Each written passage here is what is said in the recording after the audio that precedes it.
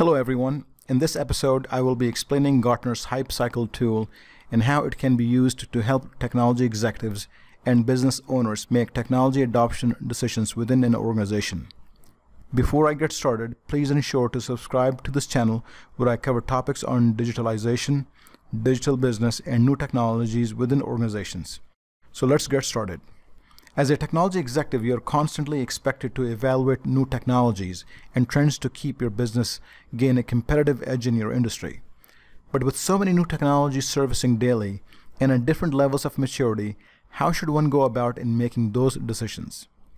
How can a technology executive ensure that adopting a certain technology won't be risky, but rather will be beneficial for the organization and will provide a positive ROI in the long run? Let's take some recent trends in the marketplace.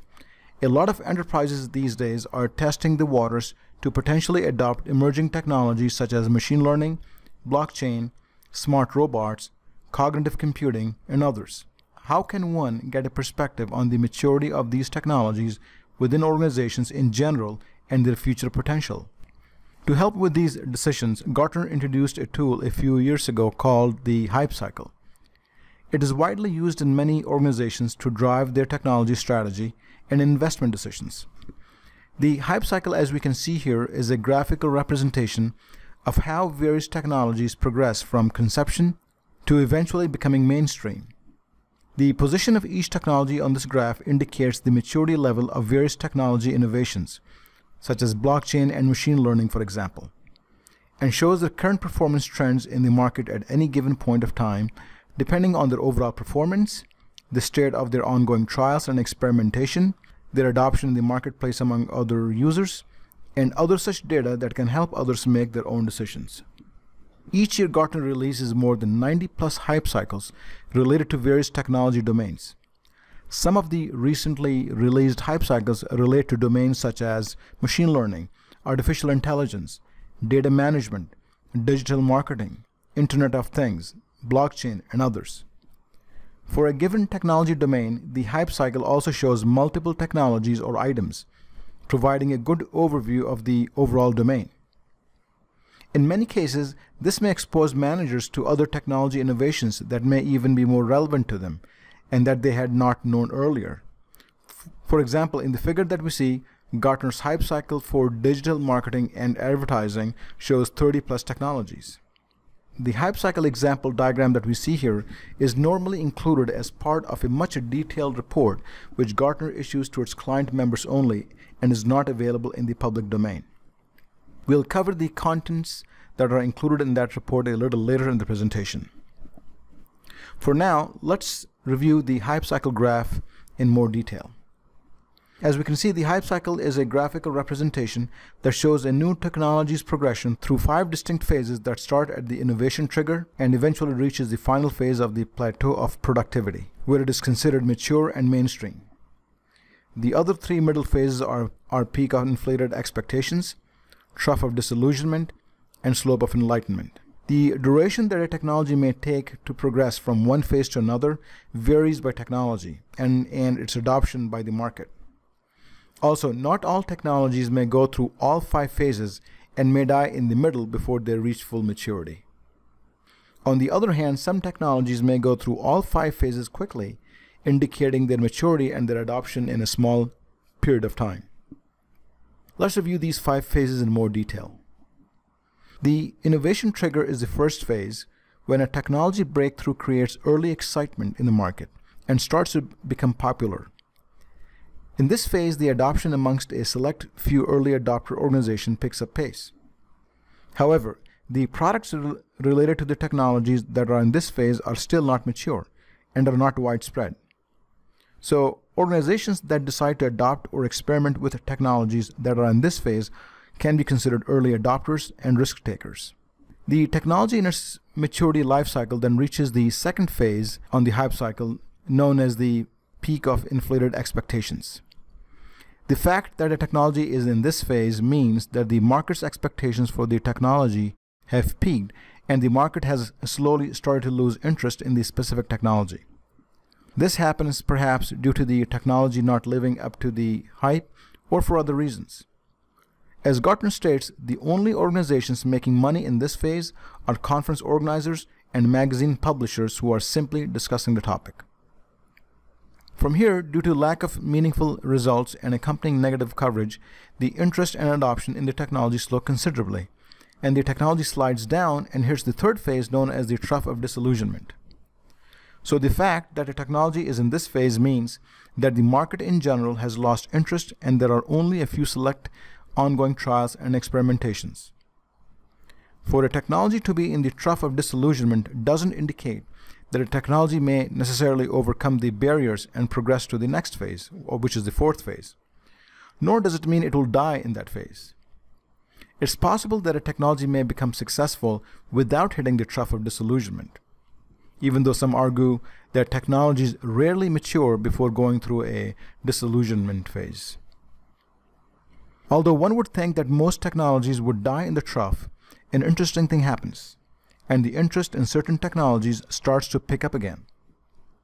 This may be due to focused experimentation by some organizations that leads to a true understanding of the technology's applicability.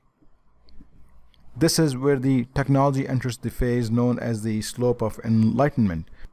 From here, the benefits of the technology are widely understood, tools mature in the market, and the use of technology stabilizes and enters the final phase of the plateau of productivity.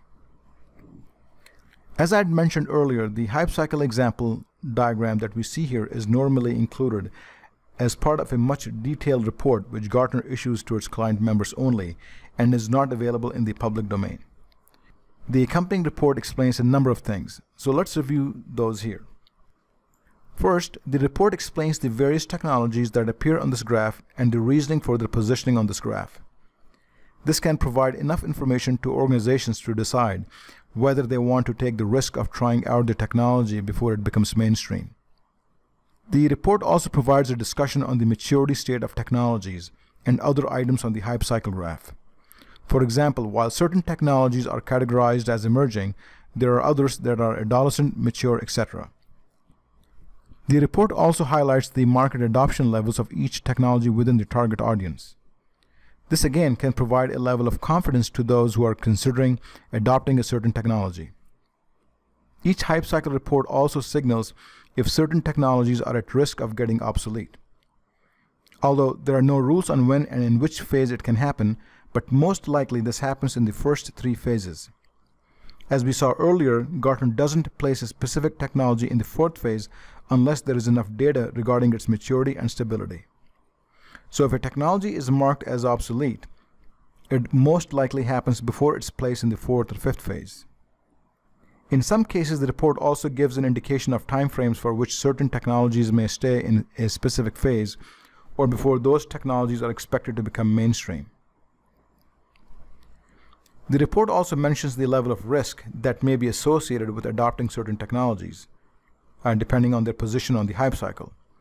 Knowing this level of risk can be useful for managers to make relevant decisions. Based on the data that one can get from this report, and depending on each technology, it can become clear to one that an organization doesn't have to necessarily invest in a technology simply because it is being hyped. Nor should they ignore a technology just because it is not living up to early expectations. Now let's review some limitations that are related to this tool. The hype cycle report is usually industry agnostic. However, in reality, certain technologies may do better in some industries than others. While the tool can provide the right perspective and enough information to put us in the right direction, we should also look at this data by considering the industry to which organizations belong. For example, while the blockchain technology may be an excellent technology to trial for organizations belonging to the financial services industry, others may decide to wait longer to try its benefits.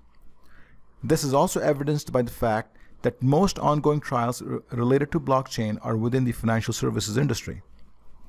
So as an organization, you should formulate a technology selection methodology that takes into consideration factors specific to your industry. The hype cycle doesn't provide detailed information on vendors offering products related to various technologies. For that, organizations should consider reviewing Gartner's Magic Quadrant tool that can help organizations assess potential suppliers and understand the competition and respective positioning. So in summary, while adopting newer technologies and innovations provide opportunities for competitive advantage and positioning, they have certain risks.